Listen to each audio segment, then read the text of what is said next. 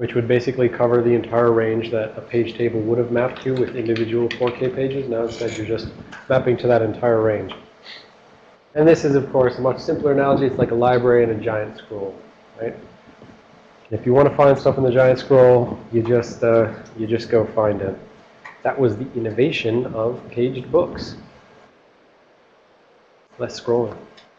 All right. So there we go. Now we have a new page directory entry, but there is no page table, so we don't need to know anything about a new page table entry. New page directory entry, this is where all of a sudden the global bit starts mattering, right? So we saw before the previous type of PDE, it said the global bit doesn't do anything, don't care. This PDE, global page does actually matter. So, and the other thing is that that page size bit that existed in either of them, the key point is this is interpreted, these 4 bytes are interpreted as this type of structure if that page size bit equals 1, right? If it's page size 0, then you know you're pointing at some page table. If it's page size 1, you know that you're going to be pointing at a 4 megabyte address, which are 4 megabyte aligned, and therefore you don't need to specify, 20 bits like before. You only actually need to specify, what is it, 10? Yep. You only need to specify 10 bits, and you assume all the bottom bits are 0. And so a large page must start on a 4 megabyte aligned chunk. All right. And so most everything else is all the same here. The one thing we will see is, let me think of how I was saying this. This question came up when someone was looking at these slides on their own. For this first thing, once we're saying that because the D and PAT bits are in this, it's kind of like combining a PDE and PTE. Some of the fields, like the dirty bit, right? So this dirty bit existed before in the page table entry, right? But now that we have no page table, see the page table entry was trying to say something about the page you pointed at. It's trying to say this is dirty because it's been written to, right? But now the page directory entry points at a page, so it still needs to be able to convey that same sort of information. So we took some of the bits which would have been in the page table entry, we put them in the page directory entry. And so it's kind of like we've squished together the functionality of page tables and page directories into this one entry. And then also there's that page table attribute index, which we didn't care about because it was something to do with caching. All right, and again, just once more to reiterate, you may not use these large pages unless you had CR4 set to PSE, right? So that's why these are called control registers. You cannot use this capability unless you set the right control things. And so then the big question is, why do you want ginormous pages? Right? You don't deal with these in OS classes and stuff like that for simplification reasons. So why do you want them? I'm just going to say this verbatim because they said it plenty fine. Right? When the PSE flag is in CR4 is set, meaning we can use large pages, both 4 megabyte pages and page tables for 4 kilobyte pages can be accessed from the same page directory. Right? So page directory can at the same time have some page directory entries which point at page tables and some page directory entries which point directly to giant pages. Right? So that's the first thing. And how does the hardware know which is which? It's based on that page size bit, right?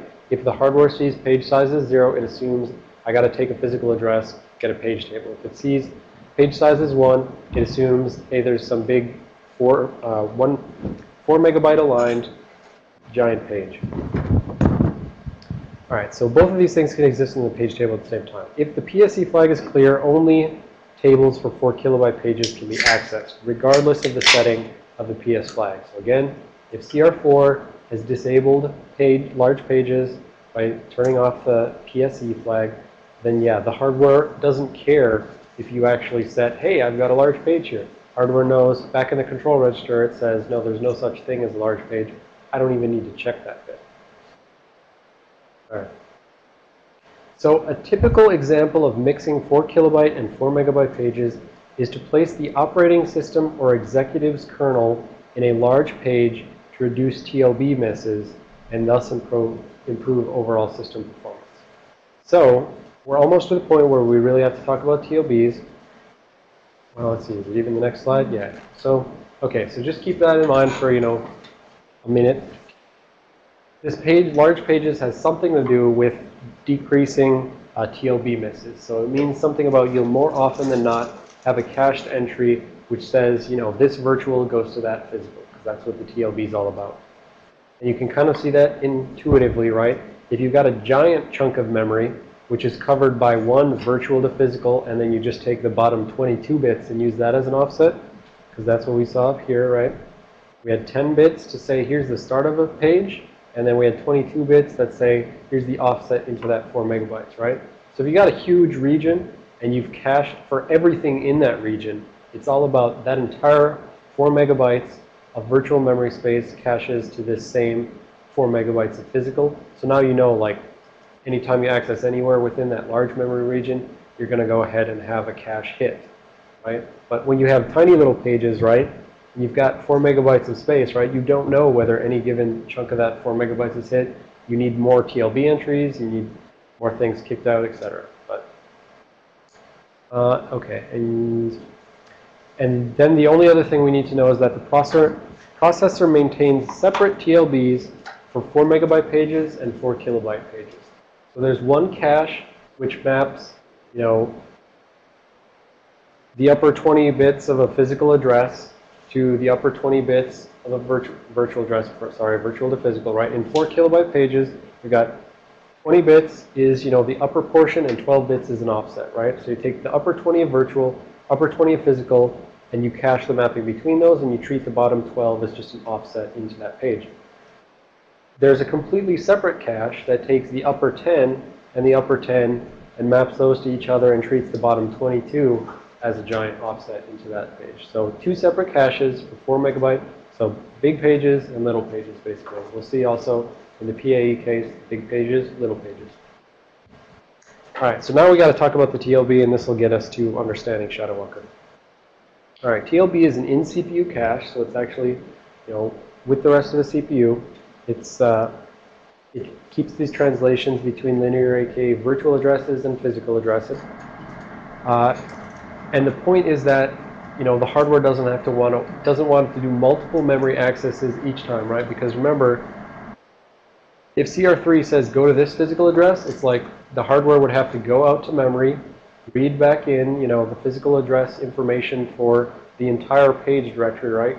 Depending on, well, not necessarily. If it already calculated the offset, it could just read back in that 4 megabytes per page directory entry. But it has to go out to memory, get a page directory entry. Go out to memory, get a page table entry. Go out to memory, get the page, and, you know, plus the offset. So get the data at the page plus offset. So that's 3 memory accesses, right? If instead we've got a tiny little cache off here to the side, you can just say if virtual to physical is in this cache, go directly to the final page and add the offset and just read it. So it's 3 memory accesses versus 1. Remember, the stuff on cache is way faster than the stuff in memory is way faster. You know, hard drive, you've got your memory hierarchy there, right? So if you can have just a little bit of space that's super fast, that saves you from having to do 3 memory accesses, despite them being, you know, relatively fast. They're still way slower than cache accesses. So you can save a bunch of time that way, essentially, by not having the hardware watch every time. That's the whole point of the TLB.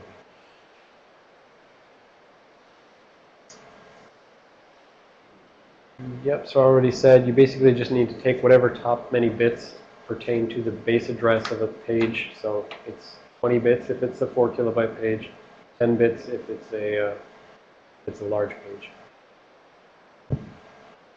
Then this is just saying the offset is 12. When, you know, if you have 20 and 12 is 32. You've got 10 and 22 is 32. So eventually you're always making it to 30. And I guess here I was making the point that this is sort of similar to the way that way back in segmentation, we said you can set segment registers, but the hardware doesn't want to have to check the GDT every time, right? So when you set a segment register, you say CS has a segment selector, which points at index 1 in the GDT. And index 1 has a segment descriptor. And we said that in reality, the hardware doesn't want to have to, you know, read the GDT and read the information and then calculate a linear address each time. What the hardware can do is for segmentation, it has a hidden part of the segment registers, right? Where it just takes the entire segment descriptor, which was stored in the GDT, and stores that to a cached area. So no longer for segmentation does it have to walk tables. It just says, okay, if this is CS and that's the cache thing, I know the base is in my cache, so just base plus offset, bam, right? No table walking after the first access. Same thing, you're essentially getting the base plus an offset into the page, no more table walking after the first access. All right, so this is kind of how you can visualize it conceptually. In reality, I think I wanted to update this to add in things like global and stuff like that. But the key point here is you may have, some virtual address 4F007,700, right? That's your full virtual address. But what the hardware does is it says, for this linear address, before I do that 10, 10, 12 chunking or whatever, I'm going to actually first grab the top 20 bits, right? That 10 and 10, 20 bits, take that and see if it's in my cache. And my cache just says, 20 bits to 20 bits. Here's the virtual, there's the physical. And if it's in my cache, right, so 4F007, that's in my cache. That maps to 2bad1 physical. And so all I need to do is go ahead and add the offset. And bam, I know virtual 4F007,700 maps to 2bad1. Nice, simple way to bypass all that work of walking accesses. And so what conceptually, I don't know if I'm going to be able to do this. In terms of things we've already talked about,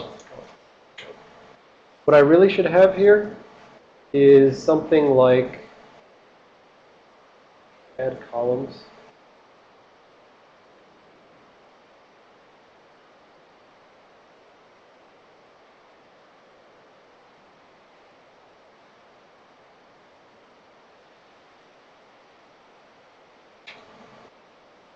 Right, so you can think of there also being these little things like, is this global or not?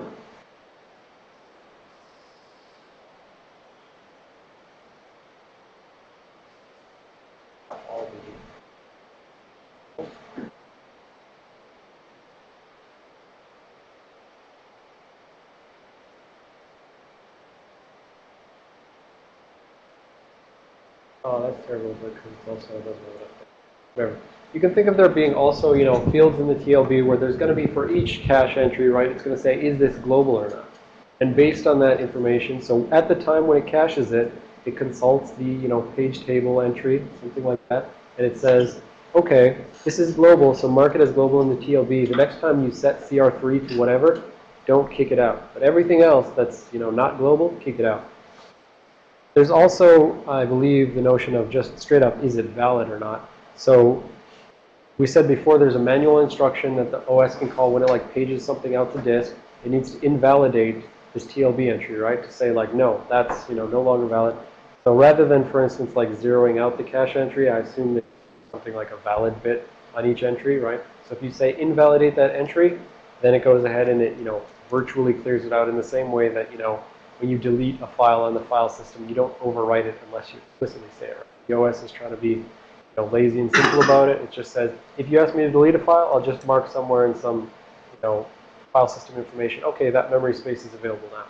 Similarly, I would expect you to see the same thing, you're just marking a flag that says, okay, that TLB cache entry is available now. So the next time it's looking for some place to cache something, it says, is that valid? If so, don't overwrite it. But if it's not valid, go ahead and, enter your new cache information. I'll have to make a slide like that after I look if that's actually the case.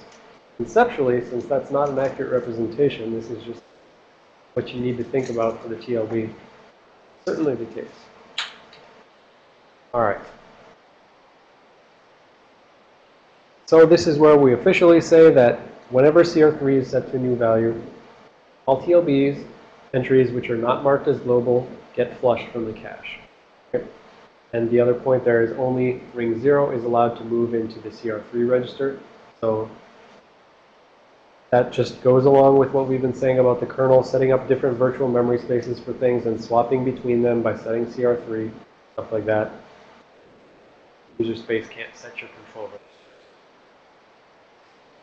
Ring 0 code is also the only code which is allowed to use the invalidate page instruction. So this invol page right, is the specific instruction where you can issue that when you're ring 0 and say, for virtual address, you say invalidate page 4F007700. You say that, and then the hardware is going to say, I will go down to my TLB. I will check if that's cached. If so, mark it as invalid, usable, whatever.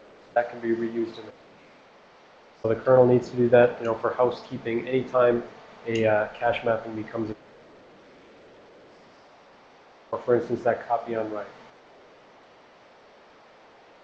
Yeah, like in that copy on write case, right? We said something writes to some memory that's shared, but the OS, goes and gives it a copy at some other virtual address. If the OS doesn't like kick out that old mapping before it puts in this new one, right? The hardware will just go back to that old mapping. So for housekeeping purposes, OS needs to know how to evict things from the TLB at its leisure. An interesting question which I've heard in the past is, and it's a valid question, is what about those global entries? How do you ever get rid of the global entries, right? Changing around CR3 doesn't do it. Invalidating page could do it, but what if you want to like get rid of everything? Actually, does invalidate page do it? I think it does. What if you just want to like wholesale invalidate everything, right? Turns out what you have to do is go back to that control register 4 and set that page global bit to 0, right? So you're like saying, no, there's no longer the capability to use global pages. Set it to 0, set it back to 1, but when it got set to 0, all the TLB entries are.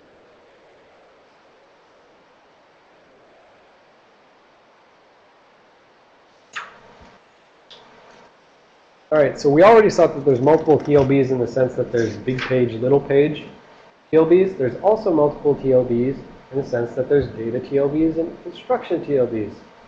Getting tantalizingly close now. Right? So data TLBs, we know that the hardware has different notions of data access versus code access. Therefore, if you're issuing an instruction like a jump, the hardware knows that is a code access thing. You're jumping. It's reading in data from the address which EIP is pointing to, and it's executing some code there. It keeps that in its notion of code access, because otherwise it wouldn't be able to do those things like, non-executable data segments, right? If you have a notion of what it means to access something. So it's got a different notion of code versus data, and so if you go out with jumps and calls and returns, those sort of virtual addresses are going to get cached in the data TLB or DTLB. Instruction TLB. Right, those sort of things will be in the ITLB, instruction TLB.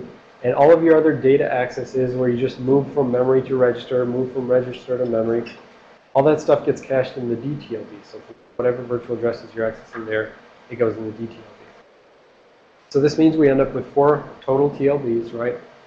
Data small, data large, instruction small, instruction large.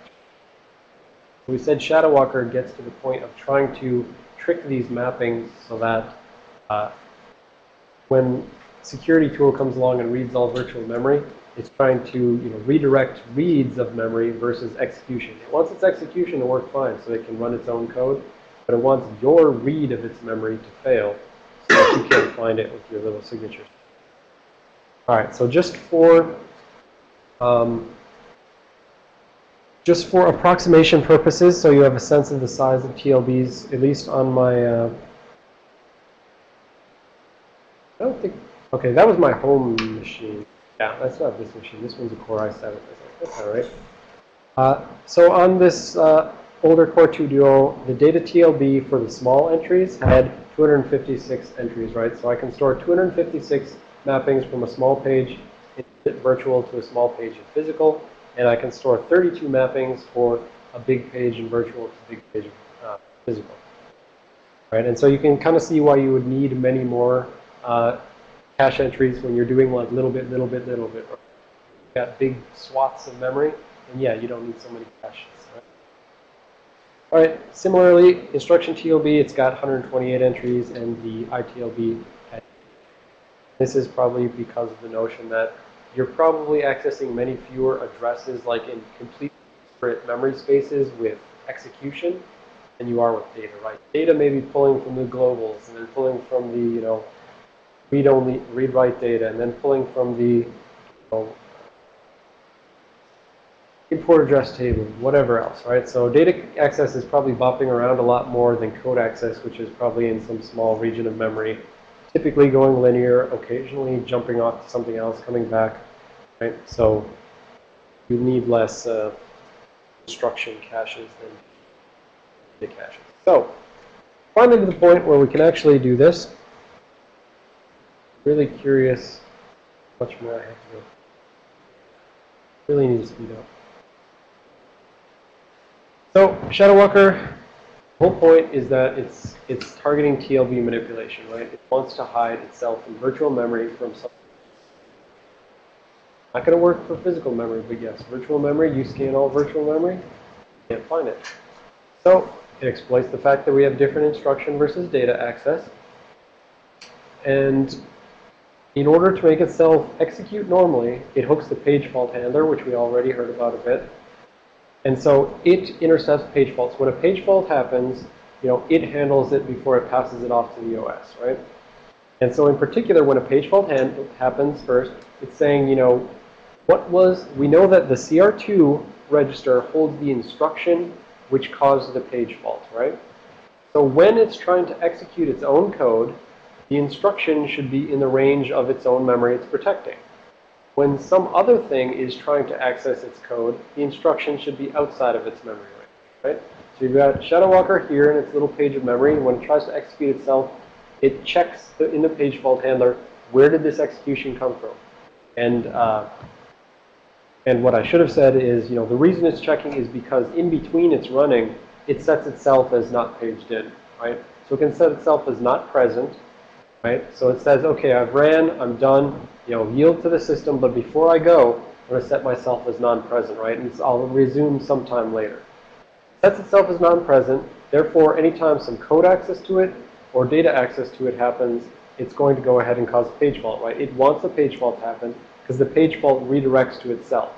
And when it redirects to itself as the page fault handler, then it says, okay, was someone else trying to access me or was I trying to access me? Right? And if I'm trying to access my own code because I'm trying to execute, go ahead and make the correct, instead of saying it's not present, go ahead and map it correctly to the right physical address where my code is. If someone else is trying to access me, go ahead and map it to just some junk physical address, whatever, right? So find my page table entry and just, pick a random address and point it at that, right? Or point it at 0 or whatever. And so in that way, you're scanning virtual memory. You don't notice this because the page faults all happen behind the scenes, right? You're not aware of page faults. The OS is trying to make that as transparent as possible.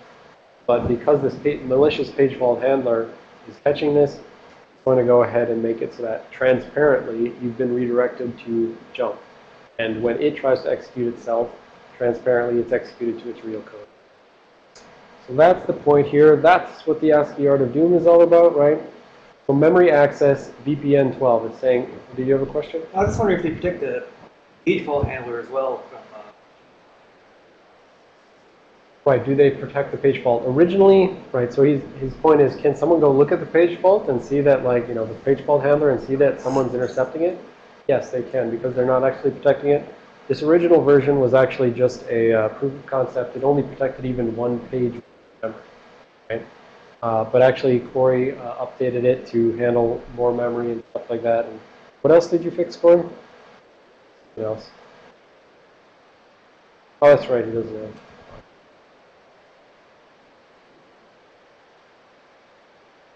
Okay, just multiple pages. So yes, it doesn't protect it, and it's therefore, if you go look at the page fault handler, you'll see this thing is hooking the page fault handler. Of course, there's a new attack that we found recently, which could actually hide the fact that it's hooking the page fault handler, depending on how you talk about that when we get to interrupts. But the point is, this right here is saying, I am a page fault handler, and I see that the page fault just occurred. It's accessing VPN virtual page number, so that number is just the top 20 bits or whatever. VPN 12, so you're trying to access 12.0.0.0.0, whatever.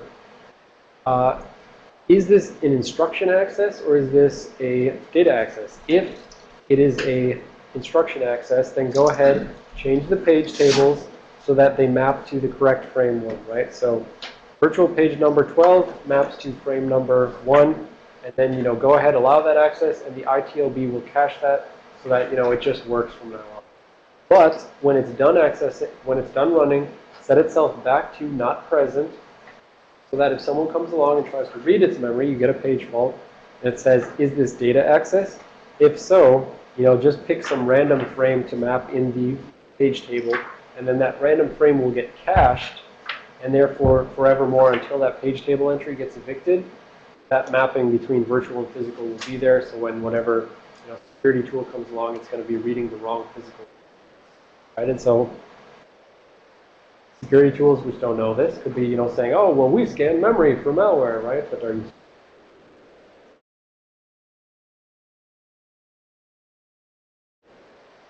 Because if it's virtual and you're not aware of this thing, then they're hidden. That's the concept. All right, so, but it is eminently defeatable. So, like most rootkit techniques, when you know what they're doing, them some really have their techniques and anything not really meant to be particularly malicious. So, step one, they hook to the interrupt descriptor table entry for the page fault handler. So normally, when we get to interrupt tables in the next section, normally interrupt table says, oh, go here in the OS to handle the page fault, right?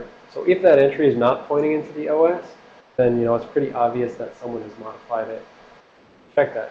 They could, you know, they could have modified the implementation, and instead of hooking the table entry, they could have went to the actual target of the table and put in a jump instruction, for instance, which jumps up to the thing. But both of those are eminently checkable, right? You can look at the entries, and you can look at the code at the target of the entry and understand whether those are good or not. Of course, if you only look at the first couple instructions, as some things do, some things just look, is there a jump instruction in the first, you know, couple instructions?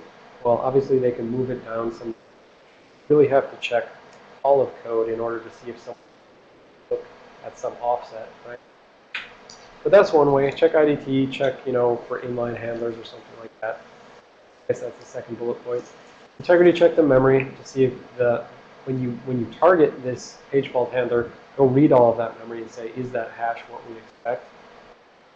All right, another thing a security tool could do is just, you know, dump the entire TLB before it even runs, right?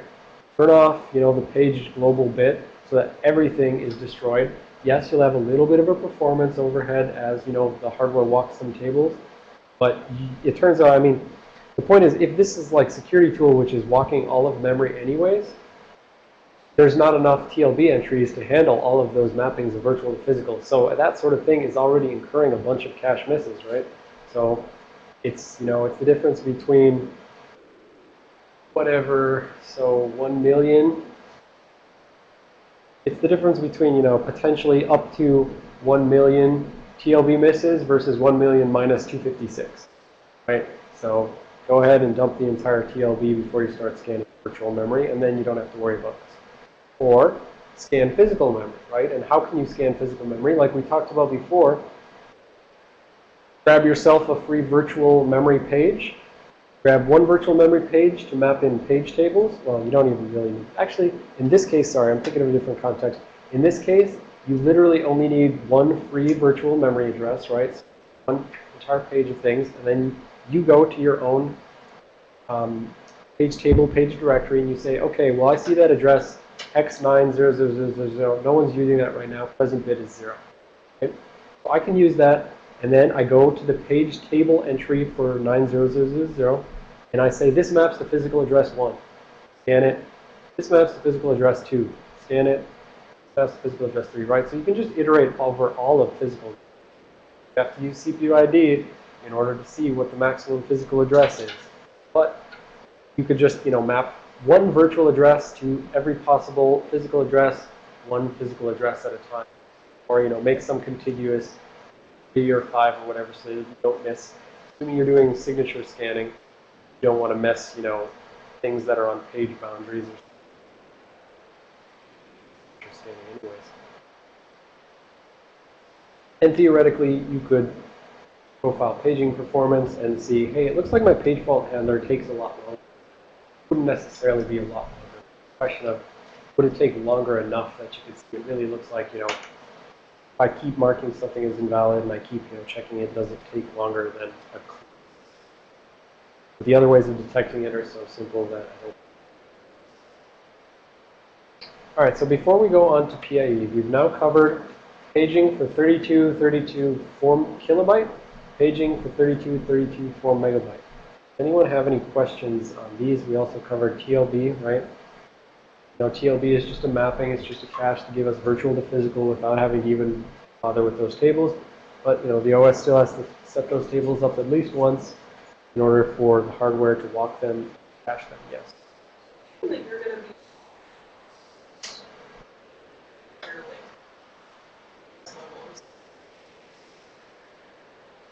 how full does a TLB usually get before it's swiped? How much efficiency is this actually adding? How much efficiency is the overall TLB adding or the global entries adding? I can see why the global entries would add a lot. Good. Did the local entries add a lot, or is this mostly libraries online? Exactly. It all depends about, caching is never meant to, help with everything, right? But the point is they would have done profiling, right? They would have done profiling on normal code things, and they say based on our profiling, if we give, 256 entries and we assume that, maybe 200 of them are useful for non-global memory, right? And again, remember when we were talking about 4 megabyte pages, we said that typically the key point you're going to use them for is the OS, right? So the OS itself is going to be often the big page thing, right? So that's all covering things. So maybe most of those 256 little pages are being used by the application. So, in terms of, absolute numbers, only Intel knows how much more efficient it is in terms of having this or that many cache entries. Can't really answer that. All right, any other questions before we go on? About TLBs? Web page, byte page, addresses, virtual. Anyone on the phone?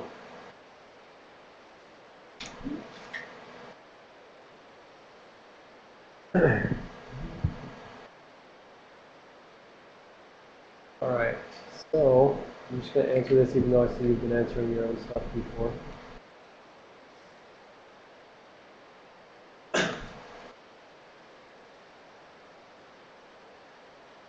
So what is the typical real-world use 4 kilobyte versus 4 megabyte pages? So that was, we said that the whole point of, so okay, now that we've talked about TLB, they said in the manual, Intel said, maybe, hey, kernel developers, hint, hint, maybe you want to map your kernel into 4 megabyte pages, right?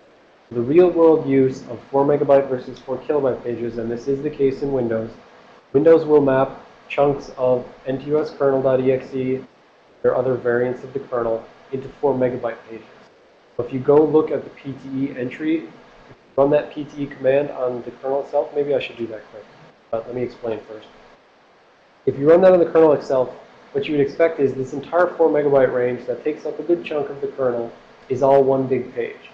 The reason you want to do that is so that anywhere within that 4 megabyte page range is all just one cached entry in large page TLB. That's why we have large page versus small.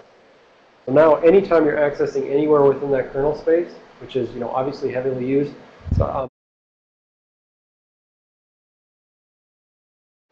and Dave, what sort of race conditions were you thinking on the TLB? Like races between what and what? Because there's kind of only one memory use for these non-memory management bits in. I'll look at your answer there. Again, we said the kernel is mapped into all these processes, right? And we said the point of that was so that this guy can call APIs and that guy. So this is being used for all of the management of switching around different processes. So whenever it's kernel's doing its own thing, it's mapped into memory, right? And you want it to be the case that for all of those accesses, you don't have to actually consult the tables, right? Just go to the TLB and then bam, right there, off. Right? So you want these accesses to be, independently, you want those accesses to be, plenty fast. And all of this time that all of these processes are calling into the kernel, you want those to be pretty fast. So one, the kernel is mapped into this large page. So the TLB entries for, large chunks of the kernel are always less TLB caches for that, but covering so much memory that you don't really need. So that is That is the reason why 4 megabyte pages are used, for instance, on NQS kernel.exe. Right, so in terms of on separate CPUs, that's a good question. And I think that would essentially come down to the fact that it does get into this fact of, is the CPU architecture such that everyone ends up going through the same memory management unit, or is it the case that, you know, each of them can independently go to memory at their leisure? So like I said, like as was apparent yesterday, I'm obviously not familiar enough with and stuff like that to say that when everybody, you know, when every core can go to memory with its own hardware, right? That's different. And when all the cores are going to, you know, one memory unit, right? Then yes, each CPU will have its own caching sort of thing. But in terms of race conditions, you know, the memory management unit is only letting one person, you know, one core access the memory. Only the memory management unit can at any given time, right? So there, I'm not sure if that's on the hardware or if that's on the OS to update it between CPUs. I'm pretty sure it's on the OS. That OS, yeah, I think the coordination for that is on the OS so that between the CPUs, they need to make sure that when one guy's, you know, virtual to physical gets updated, assuming all the CPUs are in the same context, right? That's really the issue here. That a race condition type scenario, you would only see if CPU 1 and CPU 2 are both on the same CR3, right? So they're both, you know, telling the memory management unit, here's where you find my memory, right? And no, so that's not a problem though, because even if they're on the same CR3, they're pointing at the same memory. So when one thing gets updated, okay. No, though. I'm going to just punt on that and not misdescribe things. My thought is that I believe it's going to be something that's on the OS to coordinate things, but simultaneously it seems like the memory management unit saying, hey, you probably should evict that cache entry now. That's what we said before. The instructions, that's the point of the instruction, is that you can say when you do or don't want to evict it.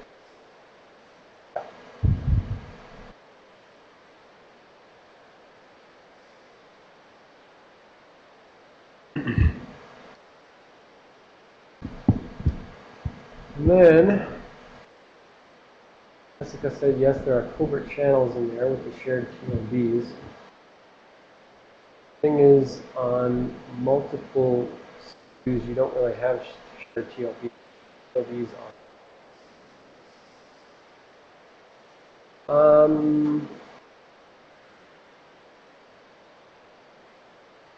Then Corey was pointing out that there is a Windows API to map physical memory to memory.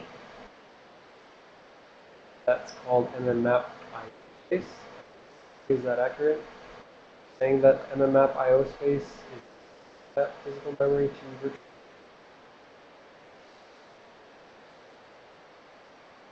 So you're saying mmap IO space is used. So you can call mmap IO space and you can say, I want this virtual memory to be mapped to this. And he said it's also used for memory mapped I/O. So like when you're talking to a device and stuff like that, right? Sometimes you're quote writing to memory, but in reality you're writing out to, you know, some buffer on a network card or something like that. So he's saying this mmap I/O can be map virtual to physical of your desired thing, right? Without going out and doing all this manual manipulation of page tables and page directories. And it can also be used for memory mapped I/O to devices. All right, good point. Thank you. All right, so we are on to PAE, since no one has any other questions or comments. Alrighty, so PAE is a hardware-supported way to access more than 4 gigabytes of RAM. Point is, people are running 32-bit operating systems. They don't want to make the jump to 64-bit. A bunch of their programs don't work, and programs haven't ported themselves to Windows 64. So, but say you still want to access more than 4 gigs of RAM, right? You're doing heavy-duty video editing or computational processing, as far as less RAM, etc. So PAE, physical address extensions, gives you the ability to potentially access up to 236 bytes of memory. So one key point is that Windows uses a different kernel name with different essentially internal memory management knowledge when it's using PAE moves. That's actually called ntkernelpa.exe rather than the traditional ntus kernel.exe. So one point here is if you enable what Windows calls DEP, data execution protection, which all of our machines here have that enabled. When you enable DEP, it also enables PAE because it turns out that the core hardware capability to do this non-executable memory, which is what data execution prevention gives you, the core capability is only available in PAE page directories, page tables, and something that comes before page directories. So you have to change your memory management method over to using PAE before you can say this page of memory is readable and writable but non-executable. All right. And DEP is enabled by default for at least some services, and therefore, for the overall system, it loads this other kernel post XP-SP2. So when you're running a thing, and if you don't specifically say turn off PAE, and you're running after SP2, and you're probably running a PAE. That you need to know that, so that when you drop your debugger into the kernel memory on that system, you need to start interpreting things in terms. So, similar looking table to before, but one extra level of indirection. Right? So, that much more important that you have TLB caches between virtual and physical. One less memory access. So, as before, CR3, well, not as before, sorry. This is really where the difference is. CR3 now points to something which points to the page directory. So it's the page directory pointer table. So there's only, you see there with that line coming down, there's only 2 bits here which specify whether or not the most significant 2 bits say this table entry is pointing at, one of 4 different page directories. Each page directory is slightly smaller. You've got 9 bits of indexing instead of 10, right? Each page table, 9 bits of indexing instead of 10. But then you finally end up with just a 12-bit offset at the end because you've again got 4 kilobyte pages at the very end, and you need all 4 kilobytes to access, the last byte of memory. So, does anyone see any problems with this? For accessing 64 gigs of memory. Someone else pointed this out the other class. Yes?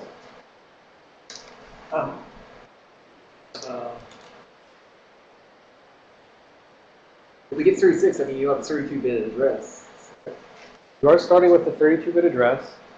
Okay, but why can't my 32 map to 36?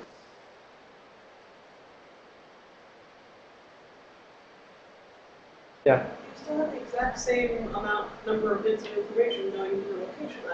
I'm not seeing what you're gaining here. That's right. Yeah, it's still 32, right? And if you look at this little calculation down here, that's right, 2 to the 20 pages down here. I mean, our pages we're still claiming are 4 kilobytes. Okay. So, what? Big pages is a separate thing. But yes, you couldn't use big pages because we saw before when you go to big pages, you got to get rid of the page tables. All it's really giving you is, take everything a page table would have mapped to and call that one big page. So no, that won't help either. Right, so, let's see. Yeah. So you can't actually get 64 gigabytes of memory out of it. So where's the beef? But you, of course, didn't really think that you were going to map from 32-bit space 1-to-1 to 36-bit. Except if you did, which I did, until I finally, got around to really thinking about it, right? So you cannot have a 1-to-1 mapping of my 32-bit space to 4-bit space. All you can do is you can map one 32-bit space to a 32-bit chunk of a 36-bit space, right? So essentially what this means is you can have one 4 gigabyte window at a time in the 36-bit space, and your OS can know about that, right? And the OS is like, yeah, awesome, when I need more frames, I got them up there. Let me just slide that window over, right? But the point is, at any given time, you're still a 32-bit offset OS. You've still got 32-bit linear address space. You can't map it to that larger space. This is a key point. You're like, yeah, I got 64 gigs of RAM, but unless your OS is actually, first of all, it only means your OS can access, 4 gig slices of that at a time. Second of all, turns out XP doesn't. So, like I said, there's a good link from Roman that I get a hold of. I have to send out to people, which shows for every different Windows OS, whether, in PAE mode, whether it can access more than 4 gigabytes. XP, none of them can. I think 2003 server something was like one of the first that could, or maybe it was like things like Vista and Win 7. I'm pretty sure that when 32-bit version still will use PAE, but it actually will access more memory. So in that sense, it turns out that the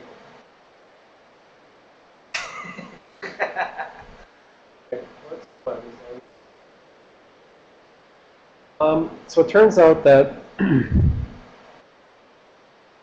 the only reason Windows goes to using PAE, it's not so that they can access 4 gigabyte slices of a 64 gigabyte range at a time. It's only so that, well, I can't say it's only, so I'm not a developer, but it seems to be primarily the case that it's, in order to enable depth, they had to go PAE in order to get to use this new bit, this non-executable bit. Yes? So in Windows XP, if I enable PAE, let's say 6 gigs of RAM in the system, Yep, doesn't matter. That's like there's 4. Right, so that was why Roman was pointing it out, is that he's like, you said PAE mode lets me access, more RAM. I've got more RAM than 4 gigs. Windows isn't reporting it. Is it just, not reporting it, or what's the deal? And I was like, yeah, it's probably just not reporting it or something. And he looked it up, and yeah, it just simply doesn't. Upgrade. All right. So yeah, the point is here, even if the OS was using it, right, and these other newer versions which do use it, even if you're using it, it doesn't help an individual process. Full address spaces, right? It only helps the OS who gets, a bunch more physical frames to work with, so that when they run out of stuff, they have to, kick stuff to disk that much less. That's the whole point of why you install more RAM. You want it to page less, right? But unless the OS is PAE aware, and if it's specifically trying to use all of this space and swapping around its, 4 gigabyte slices, then you're not actually getting. There was no concept of PAE in 64-bit or pure 64-bit. There's obviously. No, exactly. That's what I was going to say. Jump back down to 32-bit compatibility mode. I don't believe you can PAE on top of that 32-bit compatibility. Sure. With those, do you get extra bits to do non-execution? Yes. It turns out what we'll see here is that the PDEs and PTEs are like 64 bits long and stuff. And it turns out like right now, essentially these structures I believe are used for both PAE and 64-bit. Right now it's just that the max physical address bits is like scaled down to 20 bits or 24 bits instead of, previously it was 20 bits plus 12 is 32. Now it's 24 plus 12 is 36. You move to 64-bit page directory entries, etc. Yeah, so what was the point of paging the page table layouts? The OS wanted blah, blah, blah, just so you can use more physical RAM. Yeah, so I said what's the point of changing the layout, but I didn't show you the layout yet. So this is the new PAE layouts.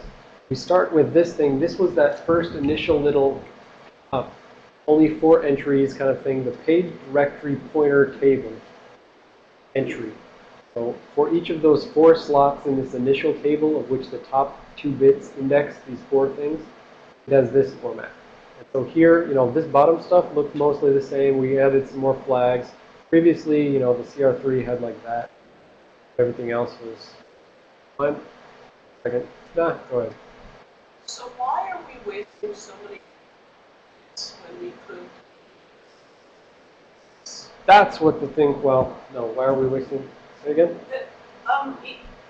got all of these bits that we're not using space. Yep, I'm and very theoretically- confused why. Theoretically, it could address larger space if they wanted to add that. That's why it doesn't actually say 4 bits in the. It says max biz adder. Right? So if they wanted, they could, kick this up at some point. Really found that no one was moving to 64 bits, but they really kept wanting to buy more RAM. Right? Then Intel could update things and say, oh, get this chip and you can access, 1 terabyte of RAM while still running your 32-bit operating system as long as Microsoft lets your operating system. But they're not, so this is kind of just a hack to get you, who really won't upgrade to 4-bit operating system for application OS reasons, or an intermediate step. But simultaneously, I'm fairly certain that the 4-bit page back same. I can say that since I haven't really looked at 64 in depth. So anyways, one thing to point out, it's not on these, before they switched over the way that they display these things, the new manuals show this, the old ones don't, but this top bit of the page directory, page table, has this thing called the XD bit, the execute disable. On Intel, this is a bit which sets this, the eventual page that this maps to may not be executable, right? And as before, if it's set on some high-level place, if it's set early, right? If you set it here, all of this stuff, when you eventually get to a thing, it's all non-executable. Set it in the page directory, all of the page table entries are non-executable. And if you set it on the page table entry, that one page is non-executable. So it's like the other ones in that the earliest it's set, it propagates out to everything and overrides it all. That is when it's set, not, unset doesn't override set. Just set overrides unset. So anyways, things are mostly the same in terms of down here, all this present, read, write, user supervisor, cache, access, available, hard-coded to 0. What were those before? Those were, that one of them was like global before, that one was global before, but now there's Dirty or something? what? Was it like dirty before? Well, not on the page directory. So it really doesn't matter what they're set before. It mostly looks the same, a little bit of variation, right? The key point here is just they didn't have 4 bits of space in all of these things, right? If they had 4 bits of space laying around, they could have got away with keeping these 4-byte things, right? But if we go way back to a page table entry, right? Question is, if you want to access, you need 4 more bits in order to access a 24-bit physical address with the bottom. Where do you get them? Well, you've got 20 here, and you need 4 more. Okay, you can get 3 here. There's 3 available. So 9, 10, and 11. You can get those bits. That gets you to 23 bits. There's no other unused bits. That A is access. That's available. All right, so sorry, you were 1 bit shy. Got to go to big data structure. The page directory entry could have done it. See this one?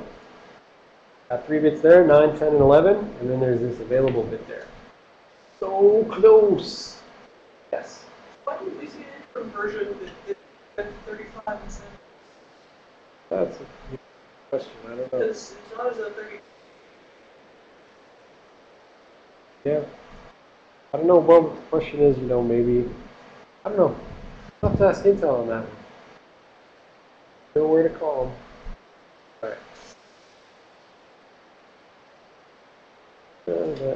Okay, so I'm really not going to go into all of these things because we can see that they're pretty much all the same.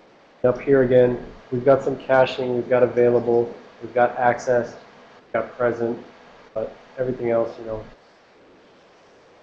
on extra level. What we really care about here is the XD bit. This is from whence dep springs, right? You can't have dep, data execution prevention, unless you have page level granularity, non-execute. We could have if people were using segmentation, right? Segmentation, code segment, it's non-writable, data segment, non-executable. right? Not using segmentation. They end up, using supervisor, user, check stuff. They end up using read write, but there was no way built in to the page level protections tab read write execute, right? No execute bit. So they had to add a no execute bit. All right. So I want to quickly talk about this PAE convention. So slightly different, but exactly the same concept. So the hardware doesn't use this. The operating system sets this up for its own convenience. The funny thing here is, operating system sets this up for its own convenience, and it doesn't have to do like any extra math because of this extra page directory pointer entry and stuff like that. Because it kind of just assumes it's like you took 4 page directories and you put them back to back. So before we had that big array of page tables with 1 page directory at the top. Now their convention is kind of just pretending like you got 4 page directories at the top, and again, still just like a ton of page tables, right? So they kind of, per convention, just completely ignore the directory pointer table, right? But the hardware doesn't.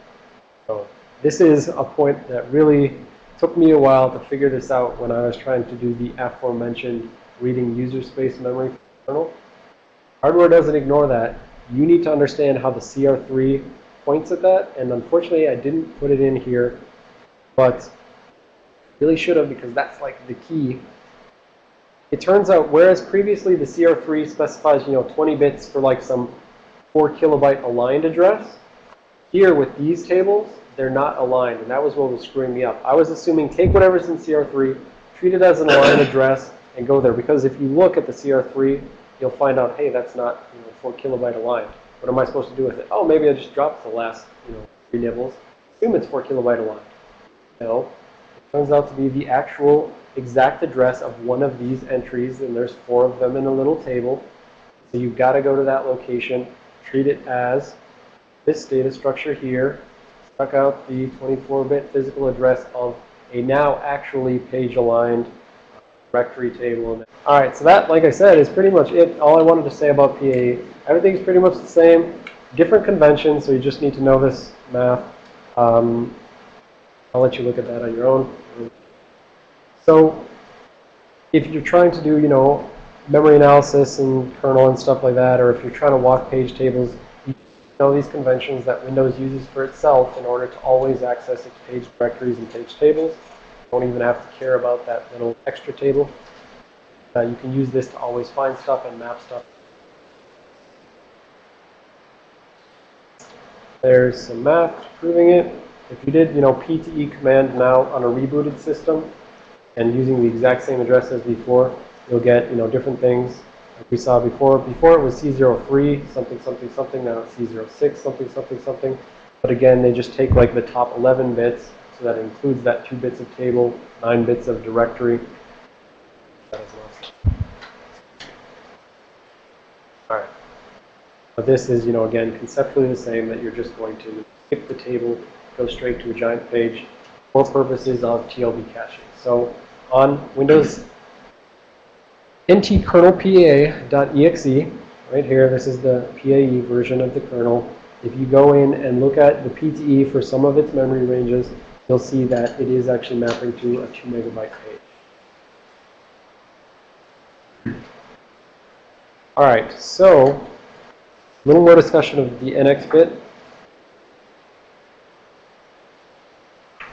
You'll hear this called the NX bit more than you'll hear it called the XD bit. AMD executed this sort of extension first when they were, trying to extend the. The point is, when Intel first wanted to do 64-bit systems, right, they wanted to go to Itanium, which was like a completely different non-backwards compatible architecture. And, they've learned hard over the years that people really, really want backwards compatibility from them. But AMD learned that faster, or whatever. They took it more seriously. So AMD said, yeah, we'll just hack x86 to make it 64-bit mode now.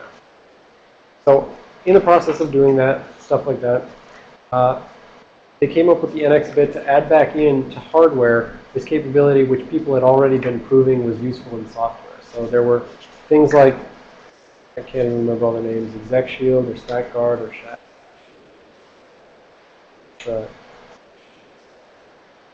But there were software projects which, in order to try to combat things like buffer overflows, they wanted to, cancel out those initial, simple buffer overflows where you're overwriting on the stack, you're, smashing the saved instruction pointer on the stack, and then, so it's like you put in a buffer that has a bunch of assembly code, and then you eventually overwrite the instruction pointer. When you return back into the assembly code which you put in your data. But code should never be executing on the stack.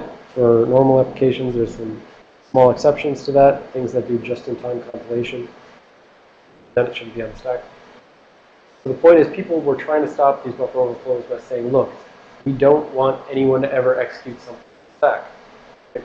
And that's called like write XOR execute capability. I think that's what OpenBSD, whatever. BSDs call that, write XOR execute capability. Other people call it, non-executable stack, things like that. But the point is just if it's writable, and it's executable, right? Write and execute. If you execute XORing 1 and 1, the result is 0, right? So you should not have writable and executable at the same time. That should not be possible. But if it's writable and not executable, that's okay. If it's executable and not writable, that's okay. 1 and 0, 0 and 1, go for it. And if it's, non-writable and non-executable, yeah, well, that's kind of a problem.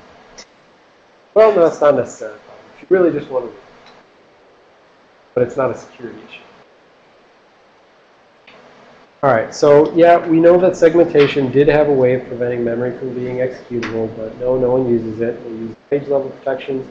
Page-level protections didn't have any notion of non-executability. That's why they had to have bit in PAE and 64-bit modes. The only thing this one is saying is that, like I just said, the first time it's set, so if you set it at the page directory pointer table level, right, it propagates down to all of the page directory, page table, etc. Set it at the page directory, it propagates down to all the page tables.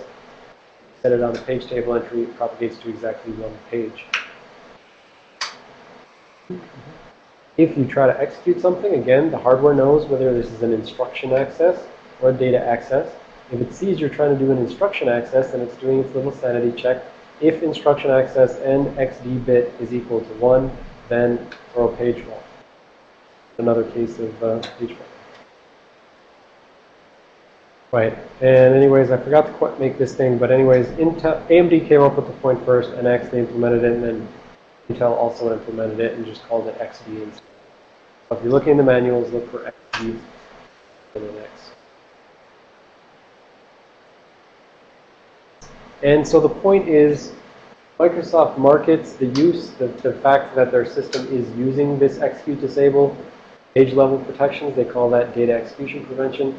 Specifically, hardware debt. So they're referring to the fact that it's the hardware that's enforcing this, right? Your memory thing is walking, your hardware is walking these page tables you set up, and if you, try to access something for execution that's marked as non-executable, the hardware throws the page fault. They have a separate thing which you should not be confused with called software depth. And I'm pretty sure this is still turned on when you turn on depth, you get both software and hardware. But software depth is trying to prevent a different type of buffer overflow, structured exception handler overflow, which is really just like a giant overflow where you overflow so far on the stack that you eventually hit these structured exception handlers, which are outside the stack. And I'm sure Corey will tell you all about that in his exploits. We'll leave the discussions of this to class.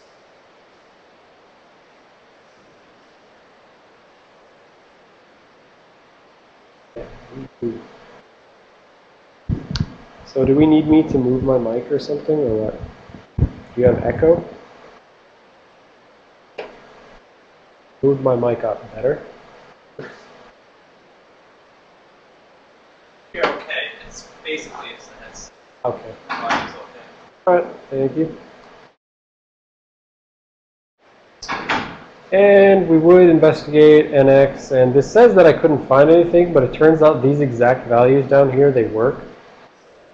I copied these off of the internet because when I couldn't find anything by just like manually looking around, but if you go and try those values, you will see they give the same thing. That, when you're using PTE on the thing, you're going to get these 64-bit structures saying, oh, here's a 64-bit structure, that's a page directory entry. Here's a 64-bit structure, that's a page table entry. And if something is marked as NX, as this particular thing is, then you should expect the most significant bit of the page directory or page table entry to be set to 1 to signify non-executable. And this goes back to that, phantom E flag when they were trying to help us out and say on PA. We see finally that the E flag does disappear.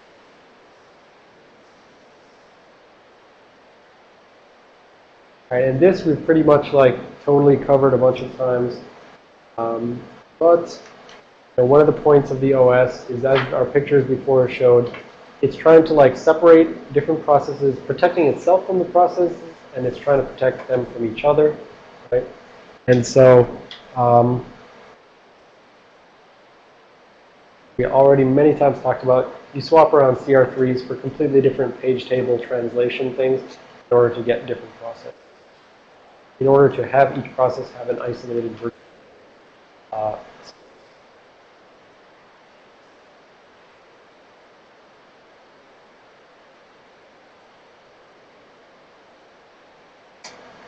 Right, and we already, jumped ahead to talk about shared memory. There are cases where you want to share physical memory between multiple virtual memory spaces. You don't want to waste physical memory. And also another case would be, for instance, inter-process communication. You want to share memory so that they can talk between each other, but a key point is that in order to do that sort of thing, the OS is going to have to know that these things are trying to talk through memory to each other. So it's going to have to expose some sort of API in order to say, you want to talk to that process. First, see if you can open the process handle, then pass that process handle to me and say, what memory range you want. And then, that other one should do the same. There's going to have to be some sort of API in order to use this for inter-process communication. Is that like Unix sockets, or am I thinking of I don't know. Are Unix sockets implemented as shared physical memory? I doubt it, but it's possible. I mean, in some cases, it's physical sockets, and they're mapping it to the device or something. I don't know. Good question. You tell me. You know enough now. You can figure it out. All right. So this was our picture of many memory spaces, some to different physical, some to the same physical, and this was what it all looked like in sort of right. You got something which eventually, whether it's at the page table level or whether it's at the page, actual page level, that's how you can share memory between.